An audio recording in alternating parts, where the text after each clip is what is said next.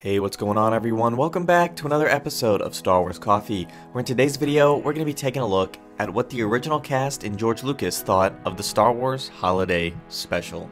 That's today here on Star Wars Coffee.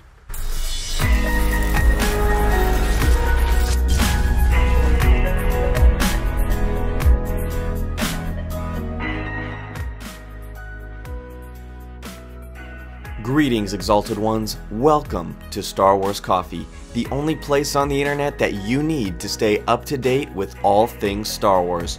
We're talking the latest Star Wars news, leaks, and of course, as always, giving you my analysis. Channel memberships are now live, and for $1.99 a month, you can get exclusive videos from me weekly as we rewatch the entire Star Wars series together. We would be honored if you would join us. Thank you everyone for joining me here today. I wish all of you a Merry Christmas, as that's what I celebrate, but Happy Holidays to whatever holiday you celebrate, as well as Happy Life Day, as it would be in the Star Wars galaxy. What we're going to do in today's video is take a look at what the original trilogy cast thought of the Star Wars Holiday Special. First of all, let's give a little facts about the Holiday Special. It was viewed in 13 million homes on November 17th, 1978.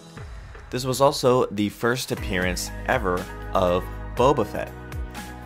This was considered canon until Disney bought Star Wars.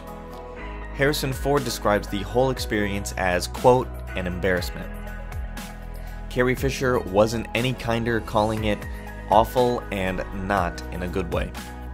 Mark Hamill is the only one with a somewhat positive view on the holiday special. He says he knew it was a mistake from the start, but doesn't feel that they should be ashamed about it because it showed how fallible they were. George Lucas has adamantly refused to re-release or rebroadcast the special, forcing anyone who wants to watch it to seek out a bootleg.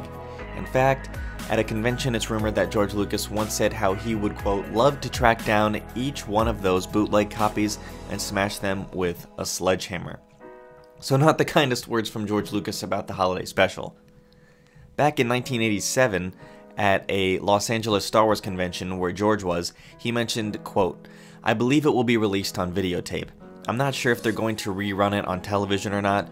That, though, was before Lucasfilm acquired all the rights to the special, which happened a couple years later, after '87.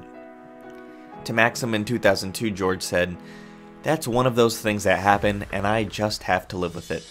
And then again in 2005, he said, quote, the special from 1978 really didn't have much to do with us.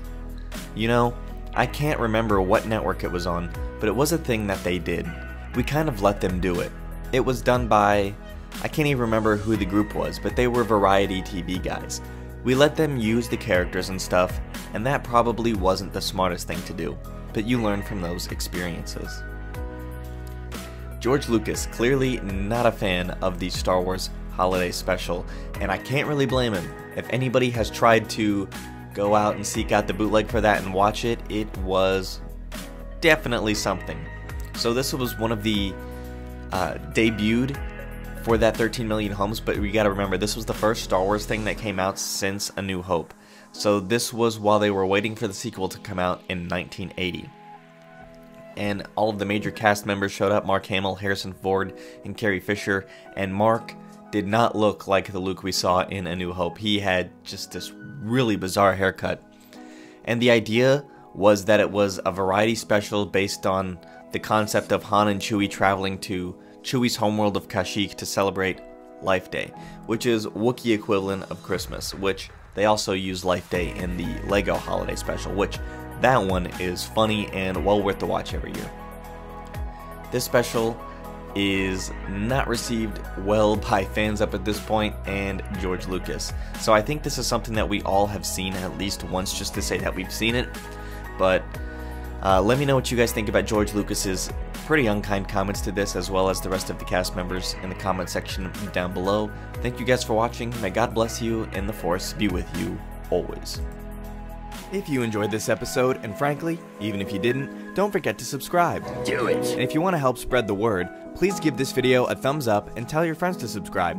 Please check out the official Star Wars Coffee merchandise, and don't forget to check out all of the content playlists on this channel, including The Rise of Skywalker, The Mandalorian, and much more.